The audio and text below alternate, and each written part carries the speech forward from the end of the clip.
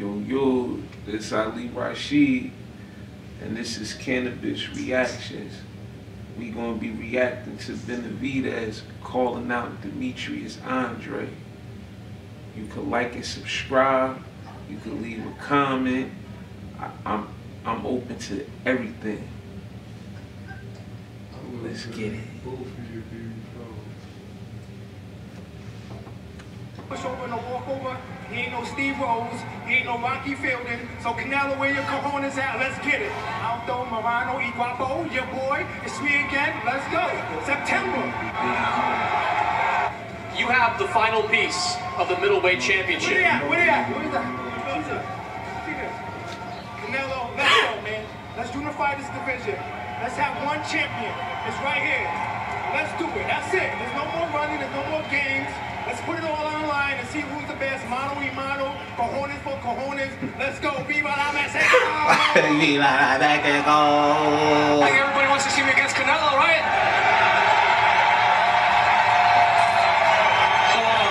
And you can't get into Canelo's mind, but what do you think his assessment would be after seeing you fight tonight? I don't know. I don't really care what his assessment is, but you know they keep putting these contenders in front of me. You know, my last fight was a WBC title eliminator. That's why I'm here holding my belts. You know, they need to give me the opportunity. You know, I'll go to anybody, whoever they want me to go to. So the big Charlo want to get it too. So Charlo would be the alternative? He don't want to get in the ring with me because that's why. A dream fight, and I call it a dream fight because this guy can't get this fight in particular. Who would you pick to win between Canelo and Andre?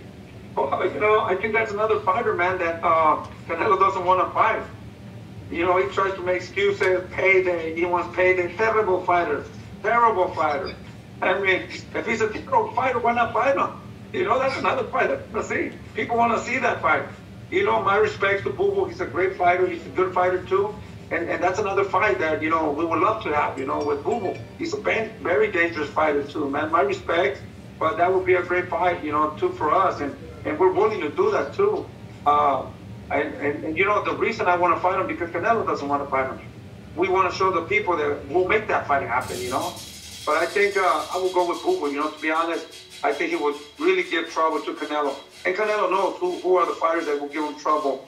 He has a really, really big chance to win. At the end of the day, Canelo is the best right now, the 168. But those are the guys that he doesn't want to fight. He doesn't want to fight David Benavidez. He doesn't want to fight the Charlos. He does not want to fight Boo Boo. So my respects to these guys that they want to fight him. And Canelo does not want to fight none of these guys. Well, we know Andre is not a horrible fighter because Maccabi ain't fought nobody. He won a payday, and you could call him a horrible fighter, right? And Canelo's fighting him. So I don't think. All right, so you got. This is what I was talking about. You got Canelo claiming he the best, but ducking wreck. You got Canelo ducking wreck, but claiming he the best.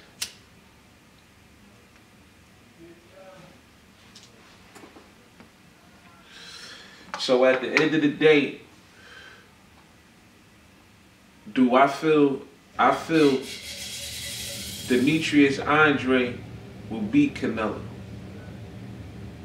I feel like Benavidez. See, my problem with Benavidez is he got no defense. That's my only problem with Benavidez. And that's going to be a whole problem when he fight Boo Boo, Demetrius Andre. That's a whole different type of caliber fighter. You can't walk to him with your hands down.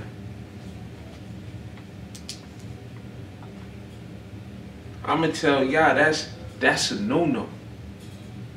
That is a no-no. You can't fight like that.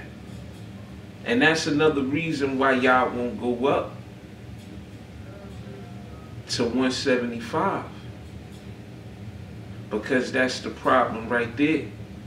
And I ain't mad at that. It's right that you want to clean your class up, 168. Canelo need to give up the belts if he ain't. Alright, leave. Go up and fight whoever you gonna fight. Stop holding up shit. You holding up shit. Let these fighters become great, the ones that want to be great. By fighting whoever's saying they great and the best and the champ. That's a champion. Just say you want to keep getting titles. You're doing it for the titles and the money. It's exactly what it is. It's a title. You created a title for your legacy.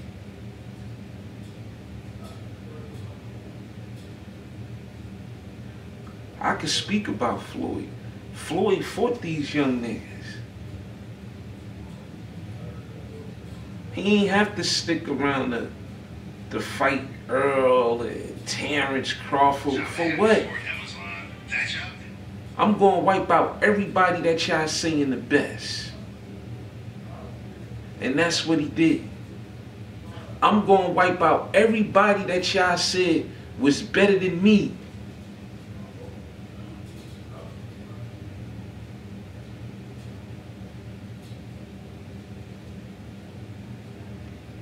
Shout out to Floyd. At least I was around to witness greatness.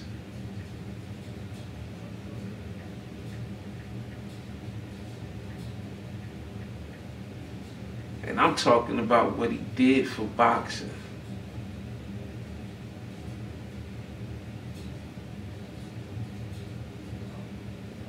As a black nigga. Man, and shout out to Cannabis Reaction. But yeah, Benavidez, if you ain't gonna have your hands up,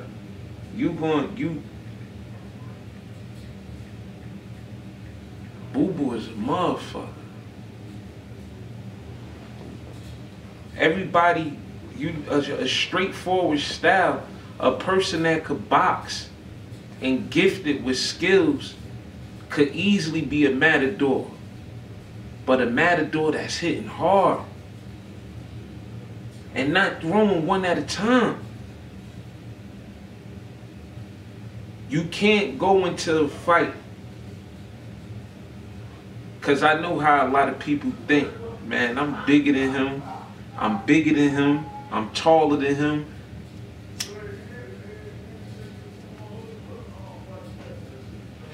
And I know I'm stronger than him because I'm coming up to my weight class.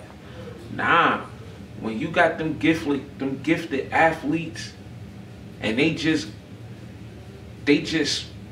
train on conditioning and strengthening, an athlete like that could be on their toes, bouncing around, throwing hard shots, and then pushing you back because they got strong foundation. You can't play with this shit.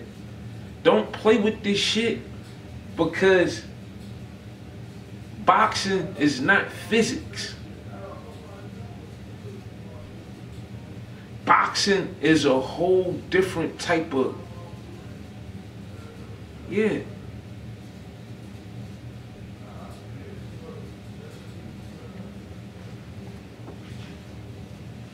So, you gotta be ready for a nigga like Andre. That's why Canelo don't want to fight him. That's why the Charlos don't want to fight him. People ain't even want to fight him when he was an amateur.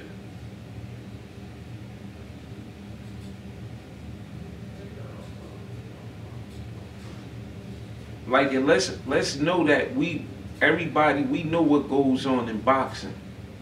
See, what happens is, when you the best out there, you a dog. A dog is coming to sniff around, to go to who the best in the gym and go to work. know when you good, stop. Because you everywhere getting that real work. You getting that real work. And when you get in there, you working. Come on, man. Y'all don't play this. Just like Deontay Wilder. He played his arrogance. And that's him being a dark-skinned nigga. That's dark-skinned nigga. Dark-skinned conceited niggas, though, they just the opposite of a light-skinned nigga. They just don't. The arrogance. You can't put on all this up-top body mass with no bottom, with no foundation. And you ain't even need that for that fight. You knocked Tyson Fury out at 213. Nobody in your camp should have been telling you to be lifting like that. Everything is cross-country fitness, strengthening, high sparring. We working to keep our feet moving, throwing 50+ punches around. That's it. That 2 years that you had enough to get that foundation right. Cause when your legs strong, you more sturdy on your feet. You ain't build the foundation. You already had sloppy feet. So now imagine putting on so much body mass and throwing a power punch. It's gonna knock you off balance. You throwing all this new shit up top.